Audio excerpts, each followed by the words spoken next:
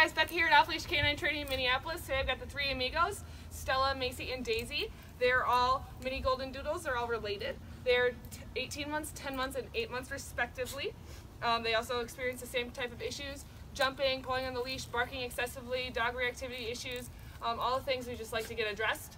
Let's just see what they know right now. Guys, come. Macy, Stella, come. Good job, Daisy. Sit. Stella, sit. Macy, sit. Good job, guys. Down. Okay, don't know down. All right, heel. All right, heel. Come on. Good job, Daisy. Oh, no, not quite. Heel. As you can see, we're kind of all over the board right now. Stay tuned, and I will see you in 2 weeks. Break. Come on, guys. What you doing?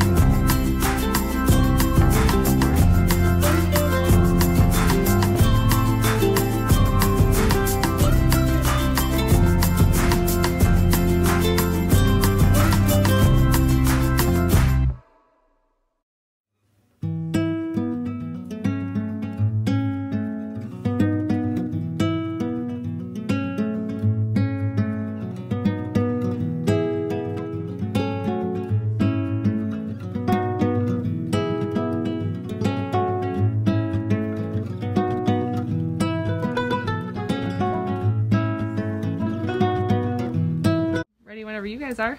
You want me to say first? Okay. I don't like talking. I've seen the other ones, so I know. Yeah. Okay, go? Yeah. Okay. Hello, we just picked up our mini Goldendoodles from 2 weeks with Becca at Off-Leash Canine Training School. And the reason I sent Macy there is we got a puppy that we didn't quite expect to get, and I didn't want to go with invisible fencing. I wanted her to be able to come and stay wherever I take her, and take her to multiple homes and have her run around. We live on a golf course, and have her stay safe, but stay away from the golfers if they're out there, and stay safe on the roads. And I just really thought sending her to get a baseline training and then I can follow through would be the right thing to do. And so far, I'm very happy. She seems to understand how to be down, stay, come, heel, and all the stuff I was looking for. So thank you, Becca. And Kevin. Hi. We sent all the dogs together. They're all sisters and related, and we thought it would be a fun time for them to go to boot camp together and learn how to behave a little bit better. They've all been good dogs, but just the fact that we can trust them a little bit more off-leash and that they can listen to our commands. It's great to see her actually like hold her commands and not just do it and then run away, but I've been really happy with what we've seen. We know it's a work in progress and I'll have to do a lot with her on my own, but it's got a great base to start from. Hi, we sent Stella to canine training mainly because she was good with a lot of other commands, but I wanted her to be able to walk off leash and go for runs. So that's it. Awesome. Thank you, you guys. Thank you.